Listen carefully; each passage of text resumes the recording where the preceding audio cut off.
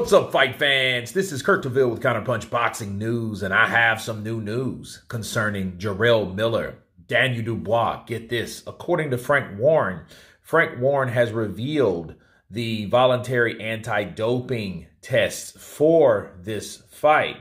And he said that the voluntary anti-doping agency is being used. He said every boxer is on the VADA program. Please, God, nobody failed the test. But if they do, they'll be out. And those are the words of Frank Warren, and let me counterpunch. I think, honestly, Jarrell Miller should already be on there if he's not there. But I think he is. You know, I don't think they're going to let Jarrell Miller go anywhere astray anymore. Because they know, because he is reputed. Matter of fact, he is convicted. Excuse me. He is on the list of the people that they target. So I think he would probably get tested more than anybody else. But this is very important because first, we know what VADA is or what doping agency is in charge.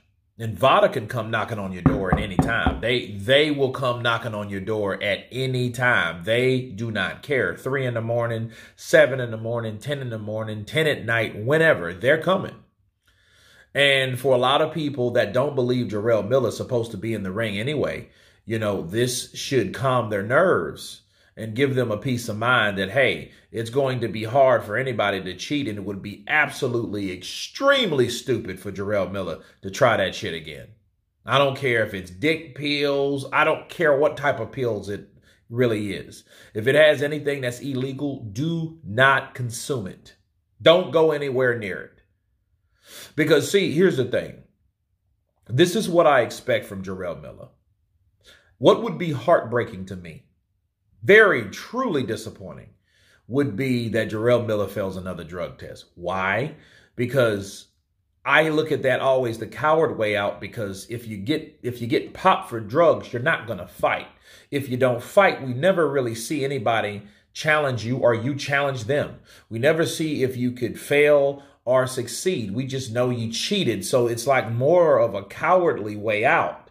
Okay. I would rather be a brash Brooklynite shit talking #2 best in the world type of fighter that uses my mouthpiece to promote myself and then get knocked out, rather than be that guy that talks a bunch of shit, talks a lot of cap, and then gets popped dirty. Okay. Because it's almost like a big incomplete due to negligence on your end. So he would always be that guy that, well, we don't care what he would have done or what he could have done, because whatever he was doing was not fair.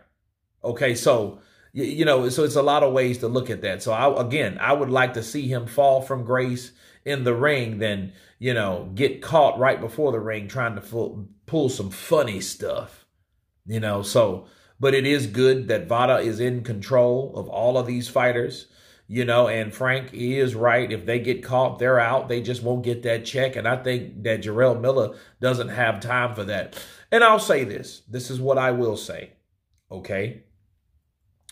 If Jarrell Miller gets tested or test positive again for the third and final time, I will be 100% convinced that he has a drug problem.